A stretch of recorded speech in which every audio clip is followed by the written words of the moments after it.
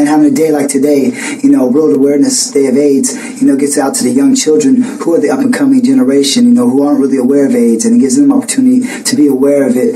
And like a thing we're doing tonight, the charity event for the kids, hopefully we can reach them and get out to them in some way or some shape or form to express about how important AIDS is become part of people's lives and how we can deal with it. Franny, 1,400 miles in 2 weeks puts my 262 miles to shame, doesn't it? You've done it again, mate. Look, best of luck to you. I'm thinking about you. I'll try and come and join you at some stage if I possibly can. Just keep thinking in your mind what a great cause it is.